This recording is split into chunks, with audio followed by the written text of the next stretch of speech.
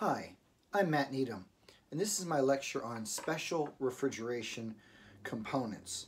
Now, before we get involved into these extra components, these other 19 items besides the 4 basic ones we have, let's quickly review the refrigeration cycle so you can keep it in your mind as we add all of these other items to it. Coming off of the metering device, the thermostatic expansion valve, we have a cold, low pressure, low temperature refrigerant with a little bit of vapor, and as it travels through the evaporator, it picks up the heat from whatever we're trying to cool down, and it turns 100% into vapor. That last little bit of the evaporator, we add superheat, the number of degrees above the boiling point. So if this was turning more and more into a vapor at 40 degrees and we measure 50 degrees at the outlet of the evaporator, it could be said that we have 10 degrees of superheat. Then the compressor sucks this superheated vapor from the suction line, and even though it's called superheated vapor, this line is relatively cold in compared to the ambient that would be around it. And it squeezes into a smaller pipe, the discharge line, and those molecules are compressed together, and the pressure and the temperature go up. And this is a high pressure, high temperature, that's hot, vapor. As it heads down the discharge line, it desuperheats, and it desuperheats as it enters the condenser, and then in the middle part of the condenser, it condenses into a liquid. We're getting rid of the heat that we picked up, and we're dumping it where we don't care about, let's say, in this instance, outside. And at the end of the condenser, once it becomes 100% liquid, as we cool it down more, we add subcooling, which is the number of degrees below the condensing temperature. So if it's turning more and more to a liquid, 120 degrees, and we measure 100 degrees on the liquid line, it's said that we have 20 degrees of subcooling. And then it comes back to the metering device where it's metered down, or it goes through a small opening. You've already gotten rid of the heat. When you drop the pressure, you drop the boiling point, and a little bit of that liquid refrigerant turns itself into vapor, and the whole compound gets cold. The thermostatic expansion valve, the type of metering device we have here, regulates superheat to maintain about 8 to 12 degrees of superheat at the outlet of our evaporator. Now let's remove this and reveal the bigger diagram beneath it now that you... And remember, even though you're looking at all these extra components now, the cycle is still the same. It's just how do these things act upon it, okay? So here again, you've got, we're going to take a couple laps around here and add more as we go. Let's kind of do a basic thing and just ID a few of the items as we make our first lap around this cycle. As you're coming out of the metering device, the thermostatic expansion valve, you see the D here for distributor, and you'll see 2 or 3 pipes here, could be more on some systems, which distribute the refrigerant evenly, hence the term distributor, to the evaporator, cutting down on just the pressure drop that you'd have from the friction of the piping, allowing the metering device to be the main driver of the metering of the refrigerant and the pressure drop to the evaporator. And again, it boils off and you get superheated vapor on your suction line. And then we come to our CPR valve, which you'll find in refrigeration systems, but not air conditioning systems, the crankcase pressure regulating valve. And this limits the amount of flow going to the compressor during a hot pull down, or if you have a very abnormally high heat load, like when you first start up a freezer or when it's coming out of defrost. And then you come here on the suction line to the accumulator. And this is basically just a big pot or cylinder that can catch any bits of liquid refrigerant that happen to get in the suction line and give it a chance to boil off.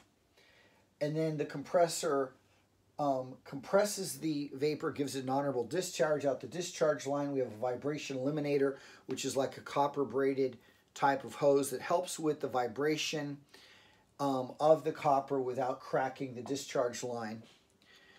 And then you come to your oil separator, and this basically takes the minuscule amounts of oil out of the piping and puts it back into the compressor so that it doesn't have to go through the entire system. And then we head over to our condenser where we're going to condense the refrigerant and add subcooling and then head down the liquid line to R, which is the receiver.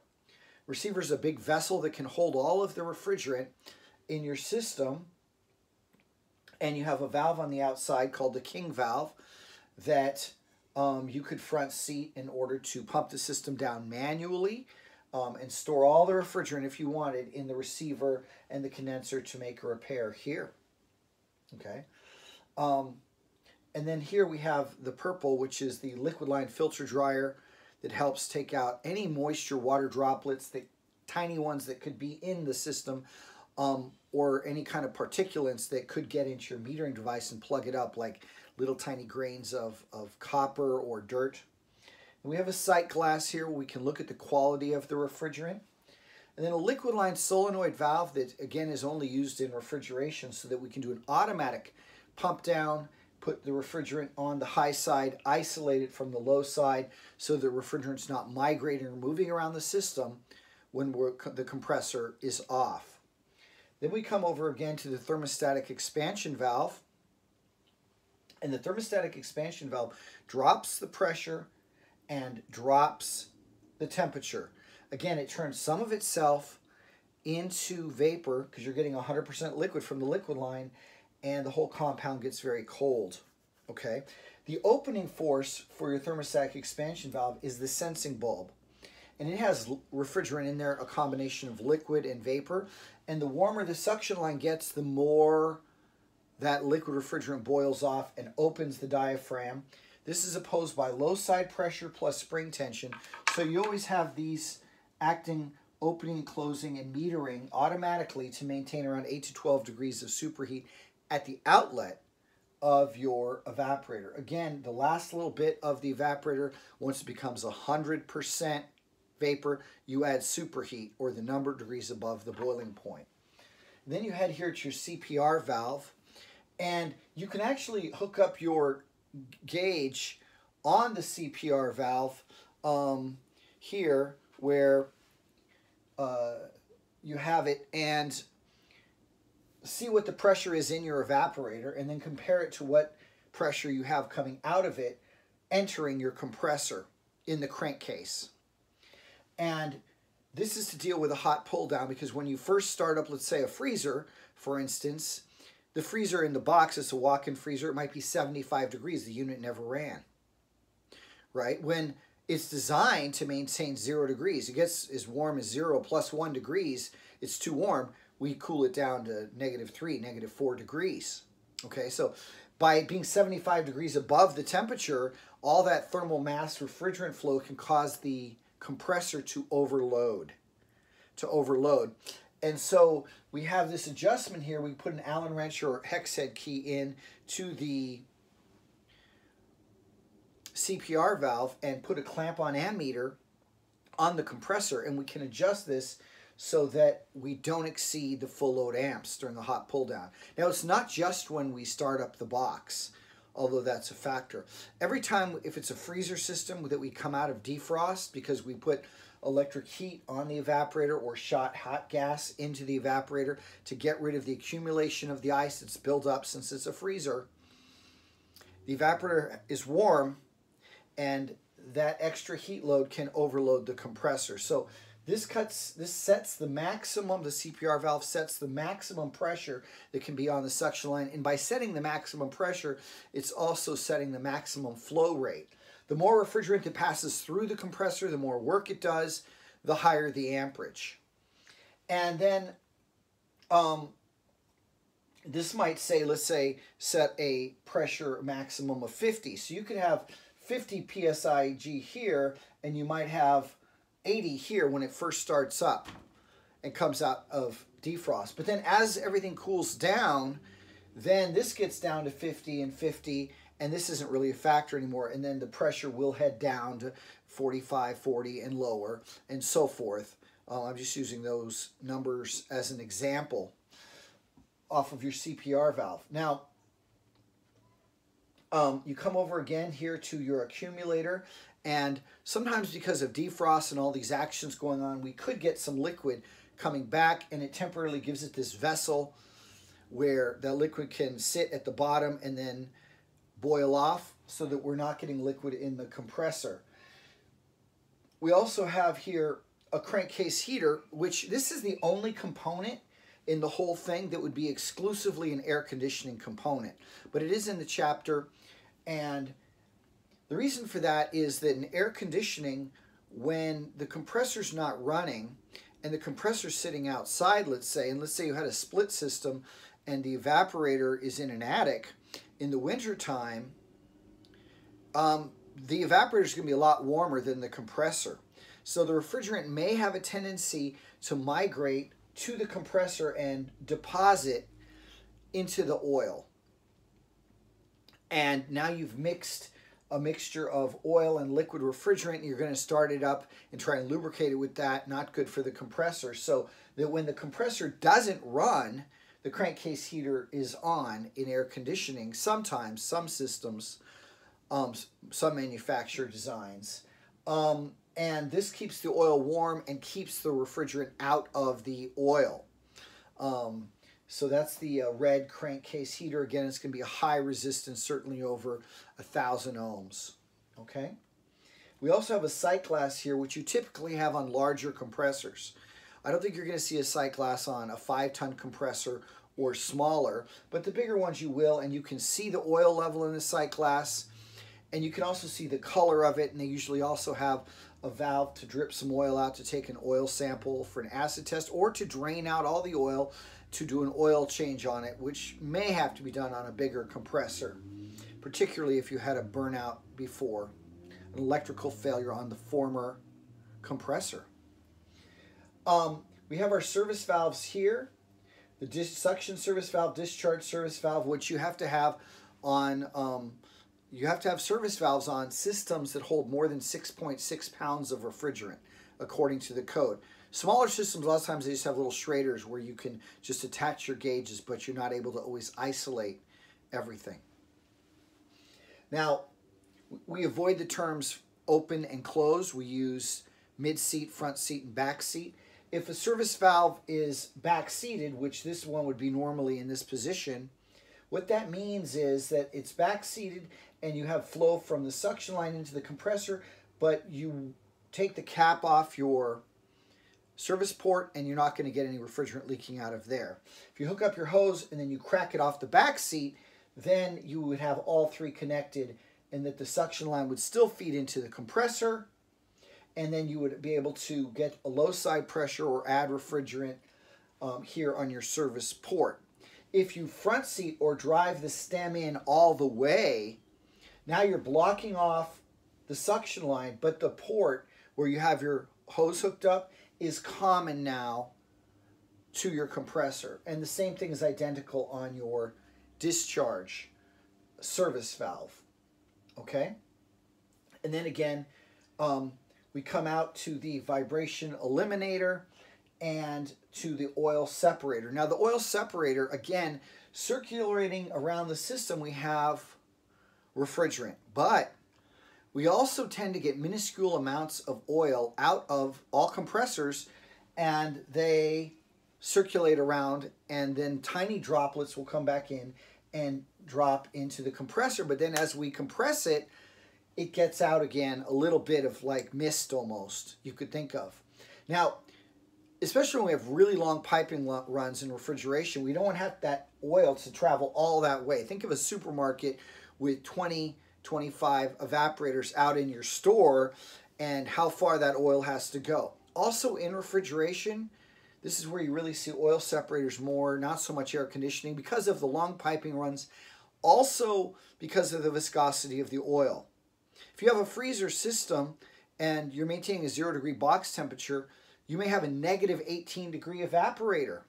So the oil gets very heavy and thick and can tend to hang out in the evaporator. And so that doesn't happen, we have this mechanism to get some of the oil right back in the compressor. So it comes in, the vapor refrigerant comes out the top, but then the oil droplets fall to the bottom, and you have this orange float valve here, When you have liquid, it lifts up the float valve, and then this is under high pressure and the crankcase is under low pressure, and it pushes the oil back into the crankcase so that you get near almost nothing, but you 90% of the oil out of the refrigerant that has escaped into the discharge line. And then you come over here to your condenser and you condense, and you have two fans. Now, one of the fans is going to start when the compressor starts in this situation, okay? And then we have the low ambient fan control, or fan cycling switch, or head pressure control, whatever your favorite name is, that if it's a warmer day, let's say outside and the condenser's outside, the head pressure is going to tend to be higher. So we tap off the discharge line here, and when the head pressure gets kind of high, then we'll need a second condenser fan, and we turn that second condenser fan on, and then as it cools off outside, the head pressure will go down and it opens up, and then it runs back again, let's say late at night, with the one condenser fan. So we have this fan cycling, or low ambient fan control, that makes on a pressure rise, but it is on the high side. And then we also have a high pressure cutout, which is a safety, that if the fans fail and or you have a very dirty condenser, it's a safety that will open up and kill power to the compressor as a safety. Again, we head down the liquid line to the receiver, and it stores the refrigerant. It can store all the refrigerant. If you manually front seat this, you'll block off the flow, and then if you ran the compressor, all the refrigerant would be stored over here, and you could change your filter dryer or your sight glass, or fix a leak over here, or change the CPR valve without having to recover the refrigerant. And then once you made your repair, you would evacuate this portion of the system and then open it back up, and you may not have to add any refrigerant, or just a touch.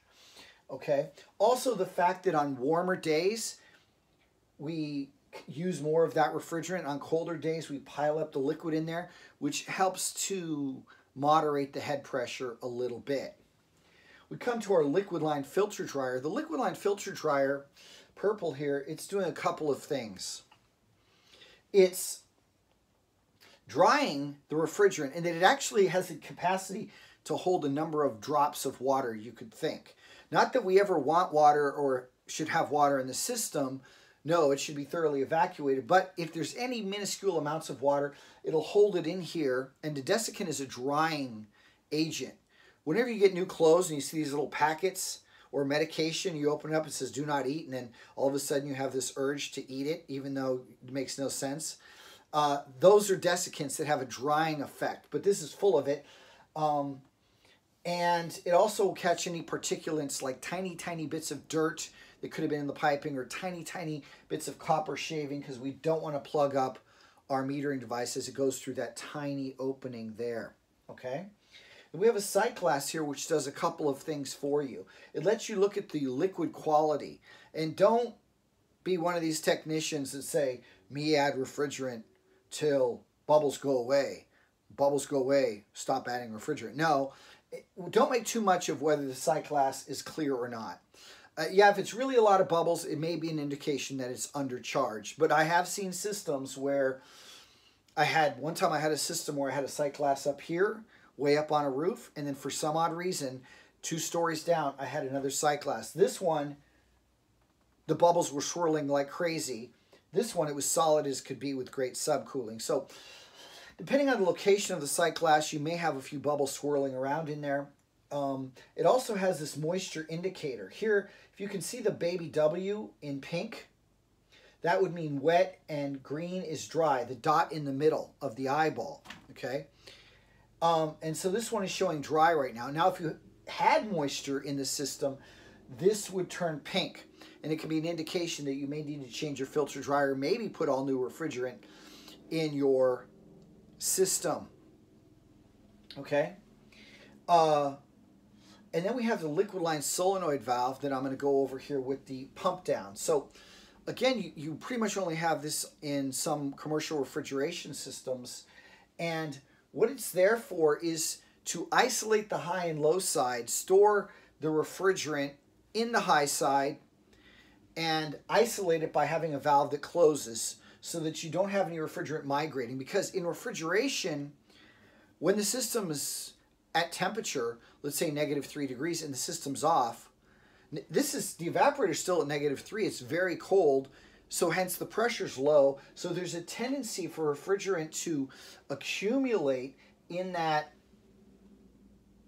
evaporator, and then it kind of fills up with liquid, and it could, when you start the compressor, it could all come, you can get a slug of liquid in there. Okay. Also, it's not a bad idea that if you have a defrost, to get the refrigerant out of the piping and just be putting your heat, let's say for electric heating, to melt the ice and not be adding it to the refrigerant necessarily or unnecessarily. Okay, so if the temperature warms up on the thermostat that's in the box to 0 degrees, this is how the system is going to start now. If you have an automatic pump down system, you energize the liquid line solenoid, it opens up, you're having a high pressure here, and your pressure on the low side usually be between 5 and 10. Okay, maybe around 5.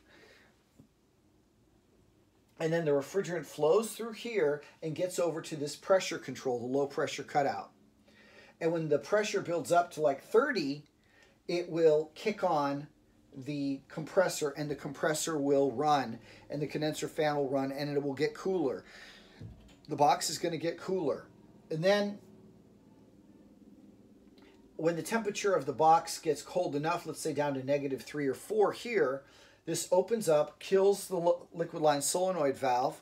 The compressor keeps running and pumps down, hence the term pump down, the pressure way below normal. And then when we get the pressure down to about 5 psi, this opens up. Okay?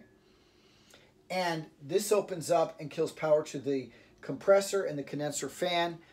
And it sits off there at that cold temperature, and you have very little, just a tiny touch of vapor here in the low side.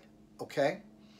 Also, this, if it's set at 5, it kind of acts like a low charge control if you had a big leak or something, and it would not allow the compressor to run also. So it's kind of doing a dual function there as a low pressure cutout, but as an operating control also. Okay, so that's the pump down here. And then again, you come through your thermostatic expansion valve, you go through the distributor, you add the superheat, you come back to the CPR valve, you limit the flow because of the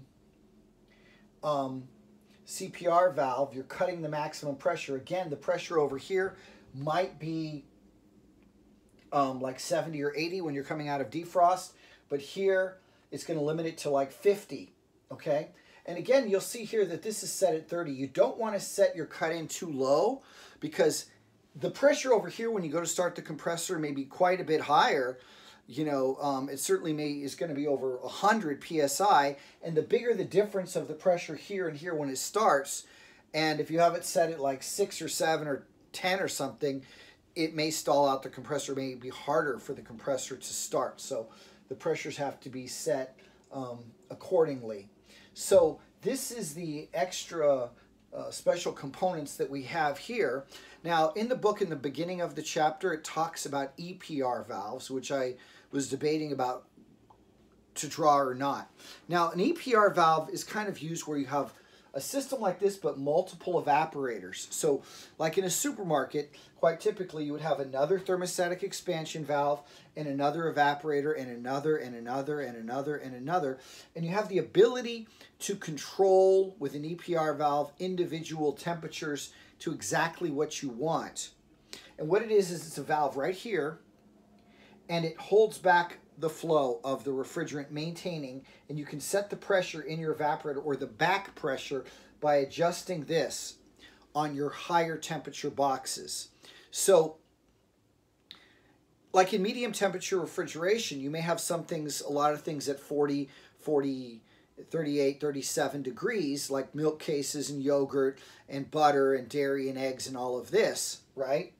And they may have EPR valves, but then in that same system, and they hold back the refrigerant. But the lowest temperature of all that would be fresh meat. Fresh meat we keep around 29 degrees so that it stays fresh as long as possible, looks bright, and usually the greatest health concerns are with like bad meat. So they're keeping it as cold and fresh as possible at 29, and it doesn't freeze because of the salts in the meat. So that one wouldn't have an EPR valve, but the other ones would, and you would hold back the pressure, maintaining a little bit higher box temperature, and this would run free, and the pressure here, once the box is down to temperature, would be the same here with the one without the EPR valve. But you could have a system with 15 or 20 thermostatic expansion valves, evaporators, and EPR valves, okay? And it's the lowest temperature ones like the meat cases that wouldn't have the EPR valve as an overview, okay? Also on defrost, we have two styles of defrost where you are going to pump the system down and then have electric heaters that melts the ice, and then you get rid of that condensate. It goes down a drain, and there's a timer that does this about 4 times a day, where you go into defrost and you melt the ice. Because in a freezer, again, even when it's off, your box is like 0 or just below 0. So you're going to be building up ice, especially when that evaporator is running at minus 15, minus 18 degrees, and you're going to accumulate ice. So you've got to shut it off every once in a while. You also have